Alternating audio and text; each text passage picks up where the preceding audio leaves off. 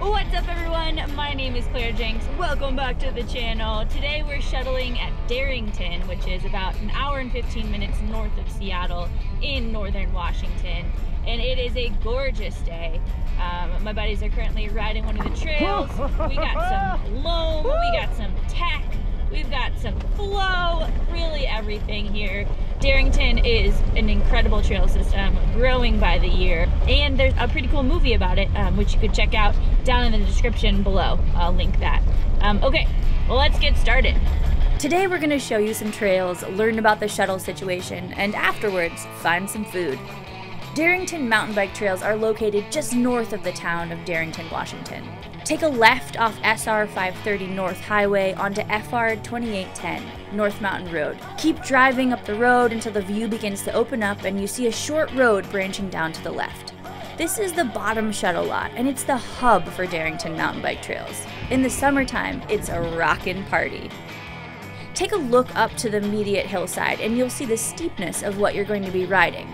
But what comes down must first go up, so let's hop in the shuttle rig. Each shuttle trip takes about an hour, i.e. 30 minutes up, 30 minutes down, and it's easy to follow the main road. No complicated turnoffs here.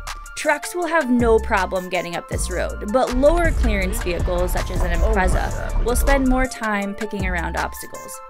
We've arrived at the top lot. Skyline is the easiest of the Darrington trails. See you on the flip side. Yeah, man.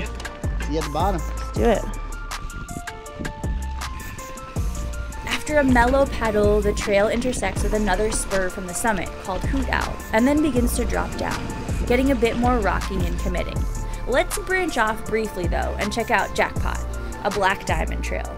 My GoPro went kaput here, so we'll be grabbing some footage from my other cameras mounted on my trusty shuttle buddies. Special shout out reserved for them.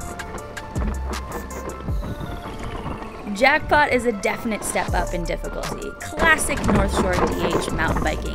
Roots, a rock roll, optional doubles, and tight trees higher up, which lead into fast tight turns and errant stumps on the lower side. That was awesome. It joins back up with Skyline and will continue on down. On lower Skyline, things get a bit smoother, but there are still rocky chunks and roots that can catch you off guard.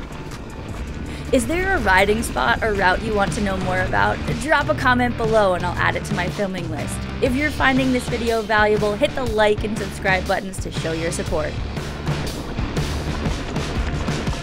Yeah! The lower part of Skyline feeds right into the shuttle road. Take a quick right and pedal for a minute or two until you reach the party at the parking lot. Oh.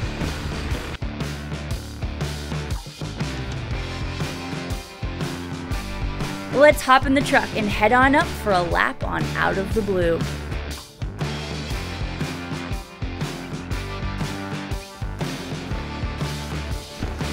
Get this show on the road. Keep the rubber side down. Don't ya know? Pedal uphill around the locked yellow gate and up North Mountain Road.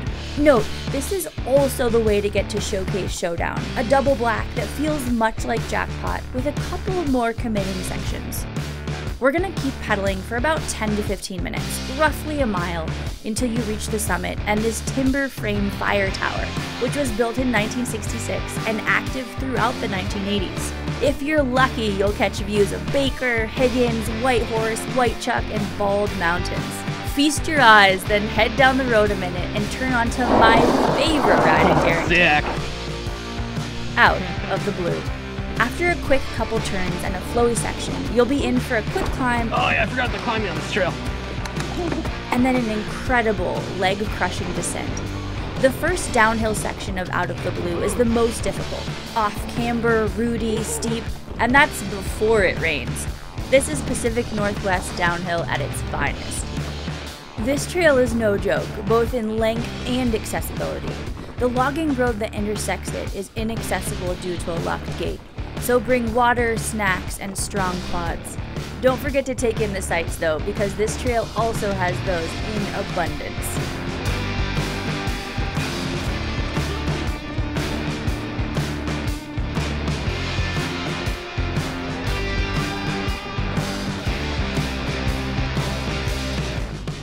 Emerge from the bottom of Out of the Blue and continue straight down Beverly Road, the logging road on Trailforks. If you're tired of shuttling, you can always check out the skills park you passed on your way in. Made up of a few fun loops, you can work on berms, flow, and some technical features, especially on hook tender. Or just do a mellow pedal on the lower green section on the left-hand side of the road. Whenever you're ready to leave the party, go out the way you came in, heading through Darrington to pick up some food and bevies. There are some great options. My favorite milkshakes ever are at Burger Barn. But there's also Dos Agaves, Rivertime Brewing, Hometown Bakery, and Red Top Tavern for a good brew. Thanks for watching, and I hope you have a fantastic ride. My name is Claire Jencks, and I'll see you out on the trails.